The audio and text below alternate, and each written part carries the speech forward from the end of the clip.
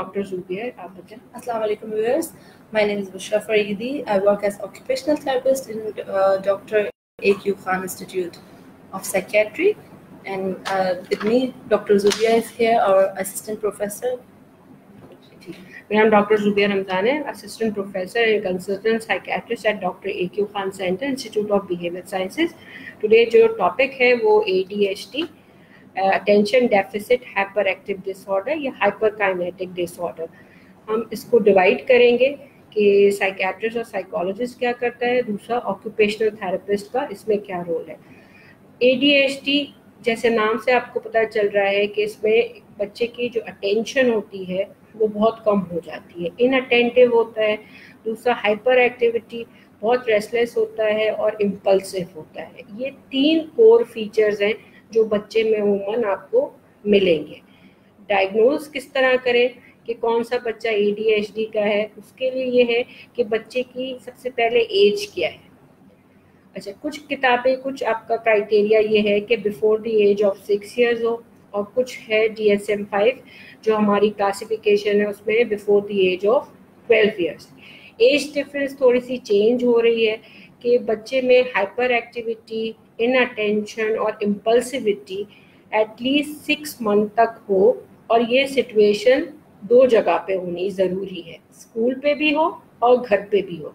मगर अगर कोई बच्चा ये सारी चीज़ें होते हुए सिर्फ एक सिचुएशन में है कि वो सिर्फ घर पे इस तरह तंग करता है, तो आप उसको ADHD लेबल नहीं कर सकते हैं, ठीक है। कि उससे टीचर भी शिकायत करे और पेरेंट्स भी शिकायत करे, तो ये चीज़ें मिलके ADHD के क्राइटेरिया को फुलफिल करती है। दूसरा, डायग्नोसिस के बाद इस बच्चे में और क्या क्या प्रॉब्लम हो सकती हैं। ये बच्चे इनअटेंशन, हाइपर एक्टिविटी और रेस्टलेसनेस के साथ साथ इन बच्चों में कुछ लर्निंग डिफ़िकल्टीज होती हैं। ये बच्चे मेंटली रिटार्डेड नहीं होते, मगर इनमें कुछ स्कूल की स्पेसिफिक स्कोलिस्टिक स्किल्स होते हैं। जैसे बच्चा बहुत अच्छा रीडिंग नहीं कर सकता है, बहुत अच्छी राइटिंग नहीं कर पाएगा, स्पेलिंग नहीं अच्छी कर सकेगा उसको, और दूसरा ये कि मैथ्स में प्रॉब्लम होती है, कुछ बच्चे को स्पेसिफिक उर्दू में प्रॉब्लम होती है, और इसके साथ साथ कम्युनिकेशन, लैंग्वेज में भी प्रॉब्लम हो सकती है कि वो बच्चा सही तरह से लफ्ज़ की अदायगी नहीं कर पा रहा है। तो उस बच्चे को भी देखना बहुत ज़रूरी होती है कि ADHD के बच्चों में कुछ कोमॉर्बिडिटी बहुत ज़्यादा होती है, कि इसमें ऑटिज़म भी हो सकता है, कि बच्चे में ADHD के साथ साथ उसमें सोशल डेवलपमेंट डिले भी हो सकता है, कम्युनिकेशन का भी प्रॉब्लम हो सकता है। इसके साथ उस बच्चे में डिप्रेशन भी हो सकता है और एंजाइटी भी हो सकता है। तो ज़रूरी नहीं है कि वो बच्चा ऑटिज़म का है और उसमें कुछ फीचर ADHD के आ रहे हैं तो वो इसके साथ भी हो सकता है। अगर थोड़ा सा बच्चा बड़ा होता है तो कुछ बच्चे ADHD के साथ उसमें थोड़ा सा कॉन्डक्ट का मसला होता है कि सोशल नॉर्म्स के साथ कैसे रहना है, कुछ चीज़ें वो वायलेट करते हैं, कि रूल्स को ब्रेक करते हैं। तो ADHD के साथ बच्चों में आपका एक बदतमीज़ी होती है जो बहुत हाई लेवल की हो, वो भी हो सकती है। अच्छा, फिर इसके साथ इन बच्चों को अब मैनेज कैसे करें। ये बच्चे सिर्फ पेरेंट्स की जिम्मेदारी नहीं है, इसमें जिम्मेदारी आती है माँ बाप के बाद टीचर्स की आती है, फिर इसके बाद जो उस बच्चे को साइकोलॉजिस्ट देख रहा था उसकी जिम्मेदारी होती है, जो उसको ट्यूटर देख रहा था उसकी जिम्मेदारी होती है, और जो ऑक्यूपेशनल थेरेपिस्ट दे रहा है, क्योंकि ये और पीडियाट्रिशियन की भी बहुत एक आपकी रिस्पॉन्सिबिलिटी होती है, क्योंकि इस बच्चे को मल्टी डिसिप्लिनरी टीम देख रही होती है, क्योंकि एक की जिम्मेदारी नहीं है। इस बच्चे को अगर हमें ठीक करना है तो सबको मिलके अपनी एक क्वालिटी और अपनी रिस्पॉन्सिबिलिटी समझ के उसको देखना है। ये ADHD के बच्चे, इनका IQ इतना कम नहीं होता है। कुछ बच्चे बहुत सुपर इंटेलिजेंट होते हैं, मगर वो अपनी चीज़ों को आप कन्वे नहीं कर पाते कि वो क्या कहना चाहते हैं, क्या करना चाहते हैं। उनको समझने के लिए कुछ लोग होते हैं जो उनकी बात समझ पाते हैं। अब सारे पेरेंट्स का होता है कि इसके कॉजेज़ क्या हैं, इसकी टियोलॉजी क्या है। कॉजेज़ ये है कि ये जेनेटिक एक डिसऑर्डर है, मौरूसी बीमारी है जो 80% आपके जीन्स में ये ट्रांसफ़र होती रहती है, और बहन भाइयों में भी, ये सिबलिंग्स में भी इसका चांसेस ज़्यादा होता है ट्रांसफ़र होने का। दूसरा ये कि ये बीमारी, जैसे पेरेंट्स हमसे पूछते हैं कि हमारे बच्चे बहुत फिजी ड्रिंक्स पीते हैं, जंक फूड्स बहुत खाते हैं, क्या इसकी वजह से ADHD हो गया है? देखिए, जब हमारी लिविंग स्टाइल, हमारा हेल्थ का आपका चीज़ें हमारी ख़राब होती जाएंगी तो बीमारियां भी नहीं होती जाएंगी। मगर अभी तक कोई एविडेंस नहीं है कि जो आपका एडिटिव जिसमें फूड कलर्स होते हैं, क्या वो ADHD कर सकती है। ठीक है। दूसरा, इसमें पेरेंटिंग का बहुत ज़्यादा हाथ है कि पेरेंटिंग स्टाइल कैसा है, आप अपने बच्चे के साथ कैसे रहते हैं और आपका बिहेवियर कैसा है। क्या आप बच्चे के सामने बहुत एग्रेसिव होते हैं, बहुत इसको अटेंशन देते हैं, नहीं देते, तो बच्चा वो चीज़ लर्न भी करता है। और दूसरा ये कि जो बच्चे जो बहुत आपके प्री मेच्योर बेबीज हैं, या वो बच्चे जो बहुत लो बर्थ वेट होते हैं एट द टाइम ऑफ आपकी बर्थ, उनमें भी देखा गया है कि ADHD कॉमन होता है। सो चाइल्ड की बर्थ कैसे हुई, उसकी डिलीवरी में कोई हेड इंजरी तो नहीं हुई, तो ये चीज़ें बहुत काउंट करती हैं कॉजेज़ को लेकर। फिर जहाँ तक इसकी मैनेजमेंट की बात आती है, मैनेजमेंट मैंने आपको पहले भी बताया, मल्टी डिसिप्लिनरी टीम, जिसमें पेरेंट्स के साथ साथ टीचर्स, ऑक्यूपेशनल थेरेपिस्ट, पीडियाट्रिशियन, सबका रोल है। कि ADHD ये वाहिद बीमारी है बच्चों में जिसमें फर्स्ट लाइन ट्रीटमेंट ही आपका दवाई है, कि आपको स्टिमुलेंट ड्रग्स देनी पड़ेगी, जैसे रिटेलिन, एम्फेटामिन, क्योंकि हमें बच्चे को अगर पढ़ाना है, एकेडमिक्स में आगे लेके जाना है, तो आपको उसको कोई दवाई देनी पड़ेगी जिससे बच्चा टिक के बैठ के पढ़ सके, क्योंकि जब तक वो बैठेगा नहीं तो वो कैसे अटेंटिव होगा। तो इसके लिए स्टिमुलेंट हमारे पास अवेलेबल है, मगर स्टिमुलेंट सिर्फ देना नहीं है, उसके साथ साथ उस बच्चे का ब्लड प्रेशर, उसकी स्लीप कैसी है, उसकी एपेटाइट कैसी है, वो आपको देखनी पड़ेगी, क्योंकि बहुत सी स्टिमुलेंट बच्चे की ग्रोथ रिटार्डेड कर देती है। एपेटाइट सप्रेस हो जाती है तो बच्चा खाना नहीं खाता, तो माँ बाप के साथ आपको उसके खाने का करना है कि इसको क्या पोर्शन आपने देना है ताकि इसका वेट कम ना हो। साथ साथ उसमें फिर डिप्रेशन भी आना स्टार्ट हो जाता है दवाई के साथ, और इवन बच्चा जब एकेडमिक से पीछे हो जाएगा तो अल्टीमेटली वैसे ही उसमें एंजाइटी और डिप्रेशन आ जाता है, सेल्फ स्टीम कम हो जाती है। तो दवाई सिर्फ देना नहीं है, इसके कुछ साइड इफेक्ट को भी देखना है और बच्चे के उस पर रिएक्शंस क्या आ रहे हैं, बिहेवियर कितना कंट्रोल हो रहा है। अभी फिलहाल हमारे पास कोई लॉन्ग आपका एक्सटेंडेड रिलीज रिटेलिन मौजूद नहीं है, मगर पेरेंट्स बेचारे मजबूर होते हैं कि सुबह दवाई खिला के भेजें और फिर दोपहर में फिर बच्चे को बीच में खिलानी पड़ती है लंच ब्रेक में, क्योंकि दवाई की आपकी मुद्दत जो है वो 4 से 6 घंटे है, बल्कि 4 घंटे के करीब करीब है। तो इसमें फिर ये होता है कि बच्चे को अगर आप सुबह 7 बजे खिला के भेज रहे हैं तो बीच में लंच ब्रेक के बाद 12 के करीब बच्चे में फिर हाइपर एक्टिविटी स्टार्ट हो जाती है। तो एक्सटेंडेड रिलीज हमारे पास इस वक्त मौजूद नहीं है, मगर और भी दवाइयाँ हमारे पास आ गई हैं, मगर वो रिटेलिन से थोड़ा सा कम काम करती हैं, मगर 6 हफ्ते उन दवाइयों को लगते हैं। रिटेलिन क्योंकि फर्स्ट 2 डेज में ही काम करना स्टार्ट हो जाती है, तो इस वक्त रिटेलिन से बेस्ट दवाई कोई मौजूद नहीं है।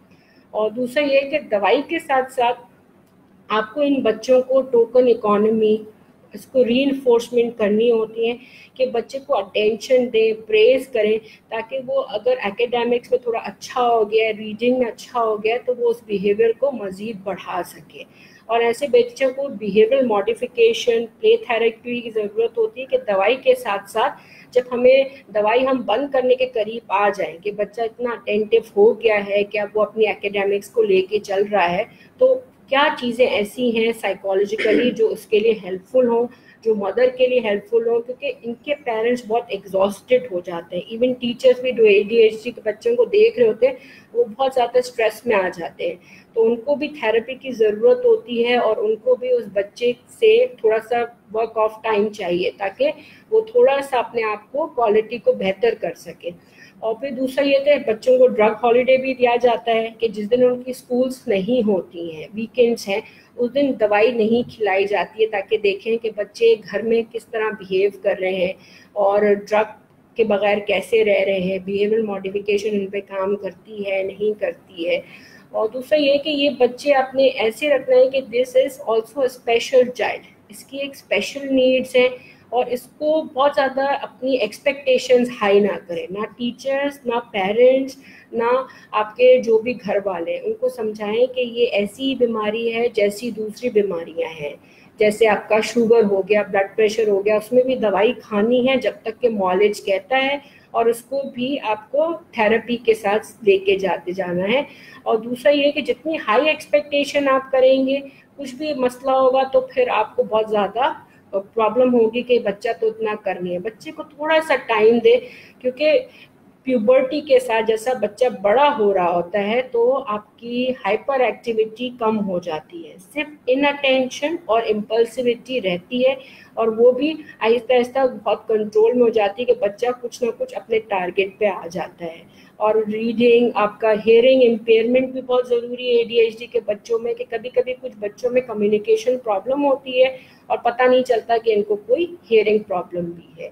अब मैं मिस बुशरा को दावत देती हूँ कि वो ऑक्यूपेशनल थेरेपिस्ट का रोल बताएं। जी मिस बुशरा। So, बिल्कुल I completely agree with you doctor Zubia के इन बच्चों के जो एकेडमिक जो लर्निंग पर्सपेक्टिव से इनकी नीड होती है, इनकी रिक्वायरमेंट्स होती है, इसकी हेल्प करने के लिए हमारे पूरे जो है psychologist and occupational therapist work करते हैं अलॉन्ग विद साइकेट्रिस्ट। अच्छा, ड्रग थेरेपी के साथ साथ इन बच्चों के लिए therapies of behaviour modification therapy and sensory integration therapy भी बहुत ज़रूरी होती है, ताकि जो उनके लेवल ऑफ फ्रस्ट्रेशन है और इम्पल्सिविटी है उसको कंट्रोल करें। First of all, parents counselling और पेरेंट्स थेरेपी, बिहेवियर थेरेपी का बहुत बड़ा रोल है इनकी मैनेजमेंट में, इनकी बिहेवियर मैनेजमेंट में। उसके थ्रू मदर को और पेरेंट्स को जो है कंटिजेंसी मैनेजमेंट सिखाई जाती है। उसके थ्रू हम टोकन इकोनॉमी और बहुत सारे बिहेवियर मॉडिफिकेशन के तरीके बताते हैं, जिसके थ्रू आप अपने बच्चे की जो है बिहेवियर को कंट्रोल कर सकते हैं, बिहेवियर को मेंटेन कर सकते हैं, बिहेवियर मैनेजमेंट अच्छी कर सकते हैं। अच्छा, सेकेंडली आ जाते हैं, बेसिकली जो गोल होता है हमारा ऑक्यूपेशनल थेरेपिस्ट और साइकोलॉजिस्ट का अलॉन्ग विद ड्रग थेरेपी, बच्चे को इतना कैपेबल करना इनिशिएट लेवल पे कि वो एकेडमिक अपने जो स्किल्स हैं उसको पॉलिश कर पाए, उसको अकम्प्लिश कर पाए, उसको उसमें पूरा उतरे, भरपूर अपने ना आउटकम दे पाए। तो उसके लिए हम डिफरेंट थेरेपीज यूज करते हैं उसके बिहेवियर को मॉडिफाइड करने के लिए, उसके कंट्रोल करने के लिए, जिसमें जो है कुछ चीज़ें मैं स्कूल के भी प्रेमिसेस में, उसमें टीचर्स का भी बहुत बड़ा रोल होता है और पेरेंट्स का भी रोल होता है। टीचर्स को गाइडेंस के लिए मैं एक थोड़ी सी टिप्स बताऊंगी कि आप लोग उसके ऐसे बच्चों के लिए जो ज़्यादा हाइपर एक्टिव है और उनके लिए डिस्ट्रक्शन का जो एनवायरनमेंट है उसको थोड़ा कम किया जाए उनके क्लासरूम में, उनके लिए बेटर होता है। और इनका क्योंकि विजुअल स्किल्स बहुत ज़्यादा अच्छे होते हैं, story telling, visual command, repetition and rehearsal इनके ऊपर बहुत अच्छा वर्क करती है, इनके लर्निंग कैपेबिलिटीज को इन्हेंस करने के लिए।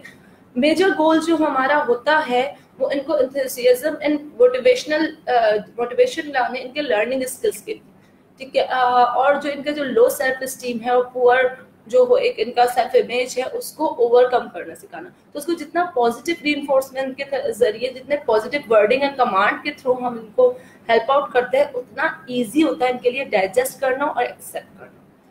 ADHD समटाइम को रिलेट कर जाता है सेंसरी सीकर और सेंसरी डिफेंसिव बिहेवियर से, जिसको हम ये कंसीडर कर रहे होते हैं कि बच्चा गंदगी कर रहा है, उठा के चीजों को मुंह में ले रहा है और रबिंग और ये कर रहा है। दैट्स नॉट अ पार्ट कि बच्चा मिस बिहेवियर में नहीं कर रहा होता। ये एक पर्टिकुलर बिहेवियर है जो सेंसरी सीकर और सेंसरी डिफेंसिव बिहेवियर जिसे हम कहलाता है हमारी मेडिकल लैंग्वेज में। और इसका एक प्रॉपर प्रोफाइल टेस्ट होता है जिसके थ्रू हमें ये आइडिया होता है कि हाइपरनेस का प्राइमरी, हाइपरनेस का सेकेंडरी, प्राइमरी कॉज जो है वो सेंसोरियल सीकर और डिफेंसिव बिहेवियर भी हो सकता है, जिसके लिए हम सेंसरी इंटीग्रेशन थेरेपी के थ्रू उसको कामनेस और जो है एनवायरमेंटल एक्सेप्टेंस लेकर आते हैं।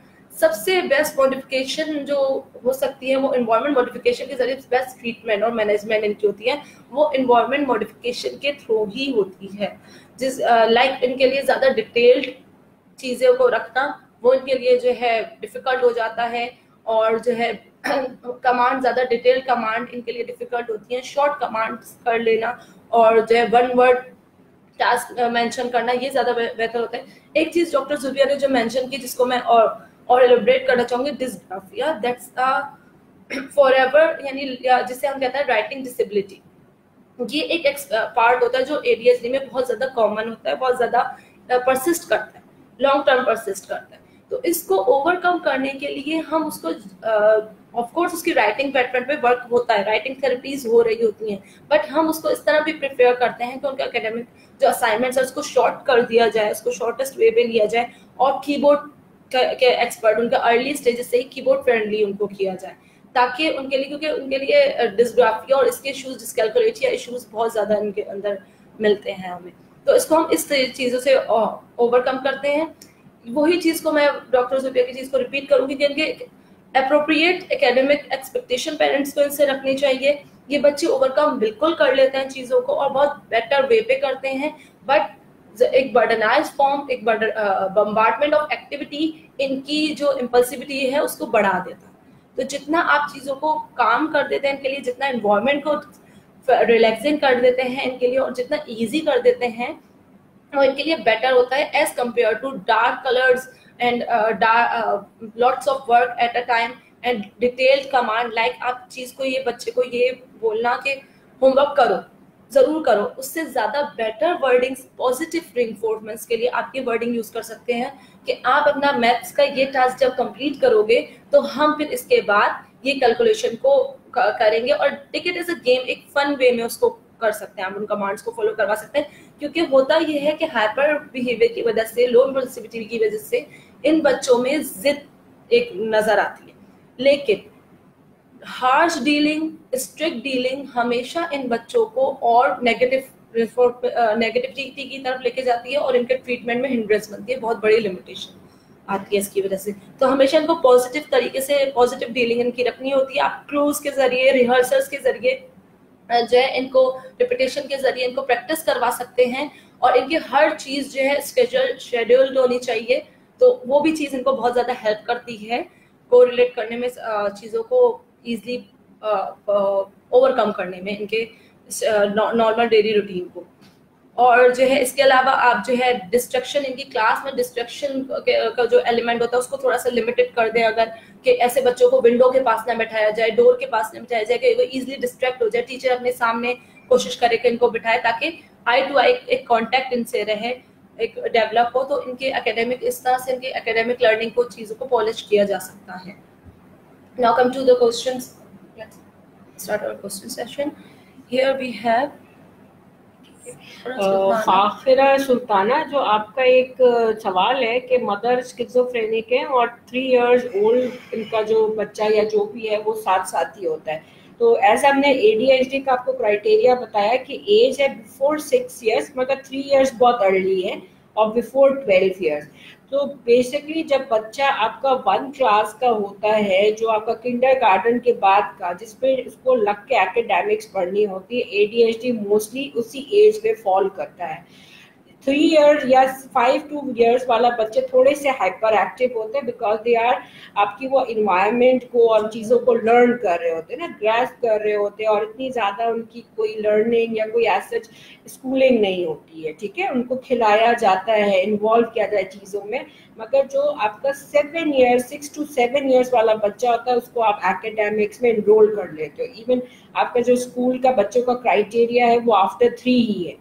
ठीक है, कुछ स्कूलों में 5 इयर्स के बच्चों को लिया जाता है, क्योंकि शुरू के जो आपका फर्स्ट 5 इयर्स होते हैं वो बच्चे की प्ले और ऑब्जर्व करने की लर्निंग होती है। ठीक है, उसमें आप बच्चों से बहुत एक्सपेक्ट नहीं कर सकते कि ये बच्चा बहुत हाइपर एक्टिव है या ये बच्चा सारा वक्त छलांगे लगा रहा है, कर रहा है, क्योंकि वो उसकी एज है, उसमें वो करता रहेगा। मगर after 6 years you are not expecting this behaviour from a child, क्योंकि उसमें वो न्यू आपका फ्रेंडशिप करेगा, इन्वायरमेंट को और मजीद आपका डिस्कवर करेगा, और पढ़ाई की तरफ वो ऑटोमेटिकली आफ्टर 5 इयर्स आने लग जाता है। So it's very early to tell you that this child is suffering from any psychiatric disorder or ADHD. Yes, absolutely. हाँ, उसको हम इस क्राइटेरिया में ऑटिज्म और अदर क्राइटेरिया से बिल्कुल चेक वो कर सकते हैं, उनके स्किल्स बिल्कुल मेजर कर सकते हैं, but not ADHD criteria at least above 5 years, at least 6 और 5 इयर्स से अबव होना चाहिए। हो सकता है इस बच्चे में कोई और प्रॉब्लम हो, अगर बच्चे का कम्युनिकेशन बेटर ना हो, या बच्चा आपका एक स्पेसिफिक चीज से खेलता है, या उसका रिस्ट्रिक्टिव प्लेइंग बिहेवियर है, तो हम इसका ऑटिज्म स्पेक्ट्रम के लिए सोच सकते हैं। मगर ADHD के बच्चों को इतना जल्दी लेबल करना आसान नहीं, क्योंकि उसमें फर्स्ट लाइन ट्रीटमेंट आपका मेडिकेशन है, तो वो बहुत बड़ी रिस्पॉन्सिबिलिटी एक साइकेट्रिस्ट की भी बन जाती है, पीडियाट्रिशियन की भी बन जाती है, और पेरेंट्स की कि उसको दवाई खिलानी होगी ताकि वो अपना एकेडमिक अचीव कर सके। और 1.5 ईयर्स जो फाखरा आपने लिखा है एक और आपकी बच्ची का, तो वो भी अभी बच्ची इतनी बड़ी नहीं है, मगर क्योंकि फैमिली में साइकियाट्रिक इलनेस है तो जेनेटिकली तो वो प्रोन है, मगर जैसे एनवायरनमेंट आप इन बच्चों को अगर बहुत अच्छा देंगी तो ज़रूरी नहीं है कि ये बच्चे भी किसी साइकियाट्रिक इलनेस में फॉल कर जाए। ठीक है, एनवायरमेंटल जो है बहुत इम्पोर्टेंट है। बिहेवियर बच्चा जो हमने बार बार रिपीट किया, जिस चीज को पॉजिटिव रिइंफोर्समेंट और पॉजिटिव बिहेवियर और आपका अपना जो कमांड गिवन है, ऑर्डर गिवन है, तो वो उसका जो एक बिहेवियर है, ये चीजें बहुत इस पे इम्प्लीमेंट अच्छा करना ये बहुत मैटर करती है इनके ट्रीटमेंट में इन बच्चों के। नेक्स्ट हमारे पास कोई क्वेरी आई है,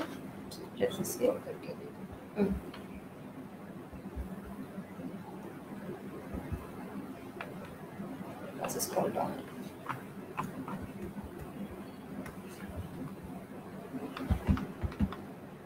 Okay, and right now आई हुआ नहीं है, तो थोड़ा सा मैं जो है इनकी इस चीज़ को क्लेरिफाई कर देती हूँ कि अगर जिन पेरेंट्स को ये लगता है कि उनके बच्चे बहुत हाइपर एक्टिव हैं और मोस्टली मदर्स को ये लगता है बात बात पे रो रहे हैं और वो जो है पॉसिबल ये ADHD की तरफ जा रहे हैं, तो 2 इयर्स और 3 इयर्स में पेरेंट्स को ऐसा लग रहा होता है, तो 2 और 3 इयर्स में हम बच्चों को ये लेबल नहीं करते डेफिनेटली कि वो ADHD बच्चा है।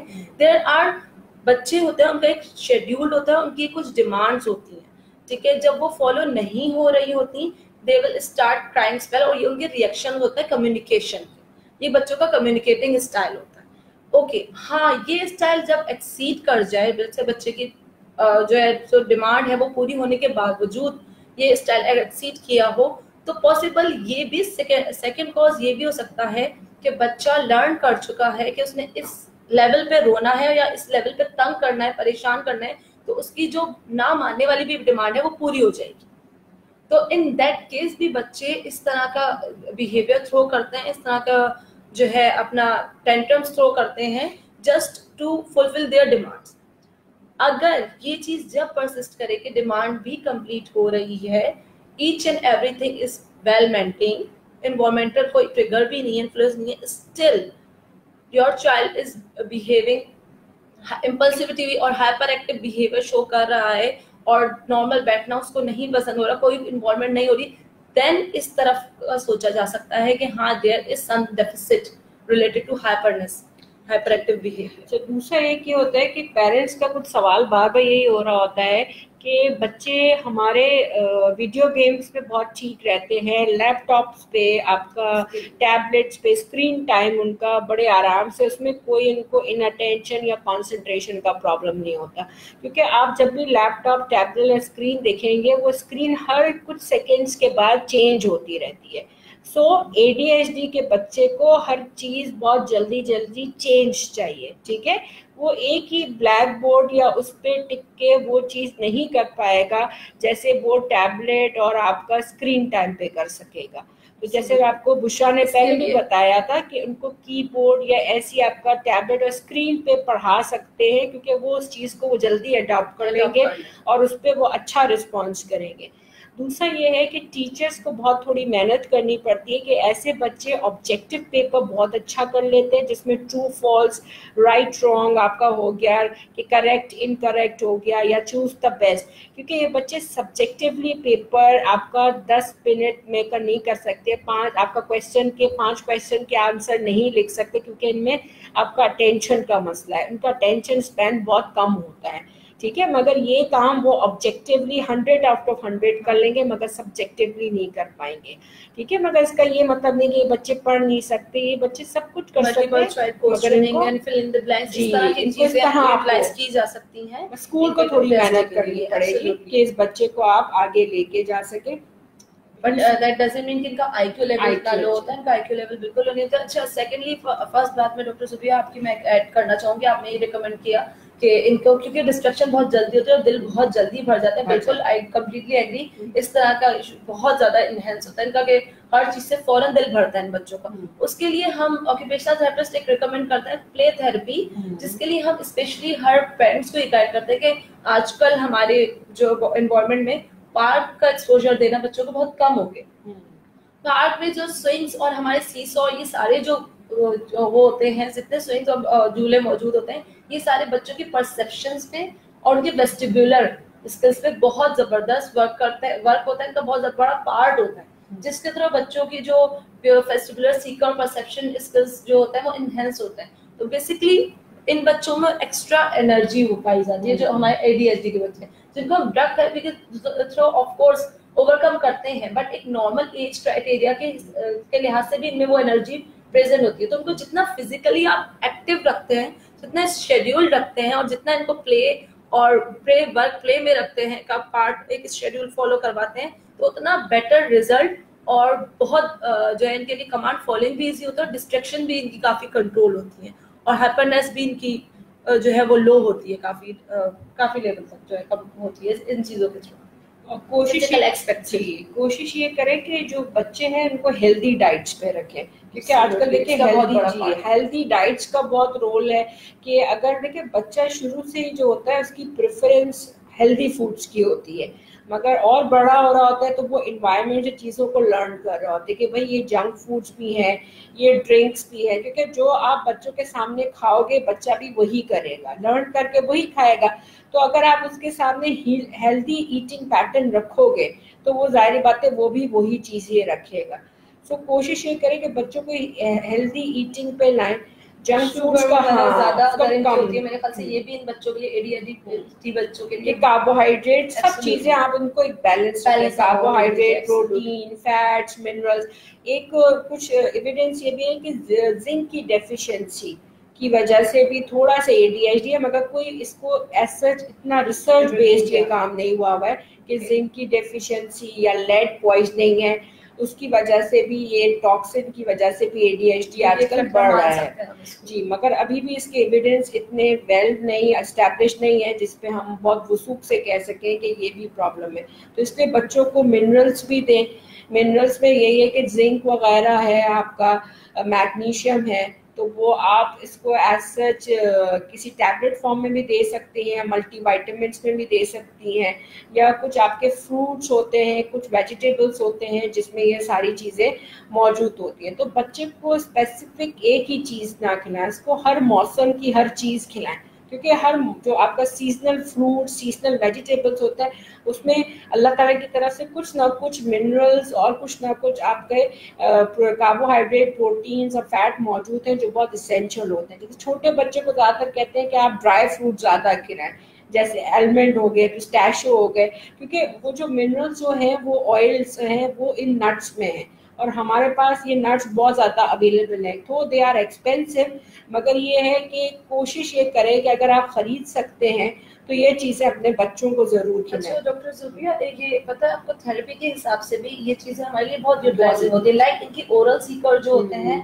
उनको हम रिकमेंड ये करते हैं पेरेंट्स को कि नट्स और फ्रूट्स वो जो है ज़्यादा इंटेक उनका बढ़ाएं। तो वो जैसे च्यू जब करते हैं बच्चे और उसका जो जूसी मटेरियल होता है, उनके जो सीकिंग बिहेवियर होता है उसको बहुत सेटिस्फाई करता है।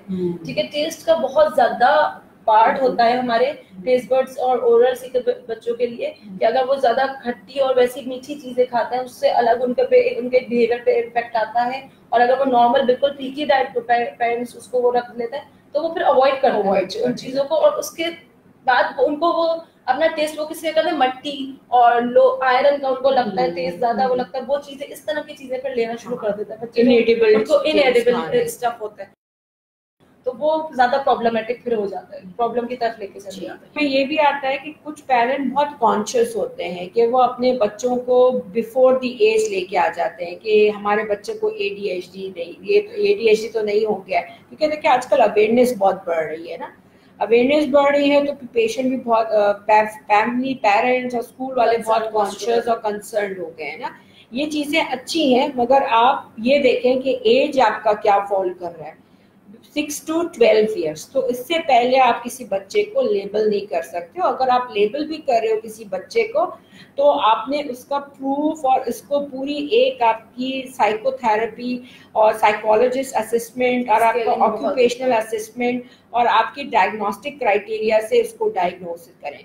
क्योंकि एक बच्चे को ADHD लेबल कर देना एक बहुत बड़ी एक आप समझे डायग्नोसिस दे रहे हैं ना, क्योंकि वो बच्चा जब तक है वो उसी डायग्नोसिस के साथ चलता जा रहा है, क्योंकि इसकी स्पेसिफिक स्पेशल नीड्स होती हैं। तो फिर आपको स्कूल को भी इन्फॉर्म करना पड़ा है। अगर आप डायग्नोसिस ठीक दे रहे हैं तो आपके पास उसका ग्राउंड हो कि आप किस बेसिस पे इस बच्चे को ADHD डायग्नोज कर रहे हैं, क्योंकि आपकी भी रिस्पॉन्सिबिलिटी है, स्कूल की भी रिस्पॉन्सिबिलिटी है। इस बच्चे को अगर एकेडमिक में आपको अच्छा लाना है तो फिर आपको उस बच्चे को सही तरह से डायग्नोज करना होगा। एब्सोल्युटली, डायग्नोज मैटर्स के आप को एज क्राइटेरिया बिल्कुल फॉलो करना चाहिए, क्योंकि ये एक इशू वाकई होता है कि बच्चा 2-3 साल का या 4 साल का है, अभी उसने थोड़ा सा बिहेवियर शो किया इस तरह का माइलस्टोन डिलेड माइलस्टोन की वजह से वो हो सकती है, कोई और रीजन हो सकता है, तो पेरेंट्स फौरन उसको यही कंसीडर करते हैं कि ये ADHD की तरफ जा रहा है। तो इसमें हमारा स्केल को जो है फॉलो करना बहुत जरूरी है। मेरी तरफ से ये है कि ये सेशन हम एंड कर रहे हैं। अच्छा, ऐसा क्योंकि ADHD के कुछ स्पेसिफिक क्योंकि चाइल्ड साइकेट्री को लेते हुए है तो जो क्वेश्चंस थे वो इतने ज़्यादा नहीं है, मगर हमारी फिर भी कोशिश थी कि जो इंफॉर्मेशन हम अपने नाज़रीन को दे सकें या पेरेंट्स को या टीचर्स को, ताकि वो हेल्पफुल हो, ताकि वो डायग्नोज भी कर सकें और स्पेसिफिक लोगों के पास जिनके पास लेके जाना है, आपका paediatrician, psychiatrist, psychologist and occupational therapist, ताकि वहाँ तक वो बच्चा आराम से पहुँच सके और आपकी अचीवमेंट भी अच्छी हो और ये बच्चा बहुत ज़्यादा डिप्रेस ना हो जाए। एब्सोल्युटली सर, उसकी मैनेजमेंट पे प्रॉपर वर्क हो और सही उसको अगर प्रॉपर मैनेजमेंट दी जाए इन बच्चों को तो इनके रिजल्ट्स भी क्लियर होते हैं और दे कैन सर्वाइव वेल। ये अपने एकेडमिक भी बहुत अच्छा आउटकम देते हैं और इनका नॉर्मल लिविंग में भी उनको इतनी ज़्यादा प्रॉब्लम्स नहीं आती, बट इफ उनकी प्रॉपर मैनेजमेंट हो, प्रॉपर उसके कंसल्टेशन इनकी प्रॉपर होनी चाहिए कि ऑथेंटिक जिनके पास लेके जाने psychologist, psychiatrist and occupational therapist, तो इनके रिजल्ट्स क्लियर होते हैं, अच्छे होते हैं। और दूसरा ये है कि अगर किसी बच्चे के किसी पेरेंट्स का कोई बच्चा ADHD है तो उसमें कोई आपने वो नहीं महसूस करना है, शर्म महसूस नहीं करनी है कि ये मेरा बच्चा ADHD का हो गया है, ठीक है। इसमें क्योंकि पेरेंट्स को भी हेल्प की ज़रूरत होती है और उस बच्चे को भी हेल्प की ज़रूरत है। पेरेंट्स कभी कभी इतने डिप्रेस हो जाते हैं उस बच्चे को संभाल के कि इवन वो डिप्रेशन का क्राइटेरिया भी फुलफिल कर रहे होते हैं। तो अगर आपको लग रहा है कि पेरेंट बहुत एग्जॉस्ट हो गए हैं, स्ट्रेस आउट, बर्न आउट हो गए हैं, तो उनको भी हम कभी कभी दवाई थोड़ी सी इस्तेमाल करवाते हैं ताकि उस बच्चे के साथ वो अच्छी ज़िंदगी गुजार सके। Thank you from my side and from miss Bushra. लाफिस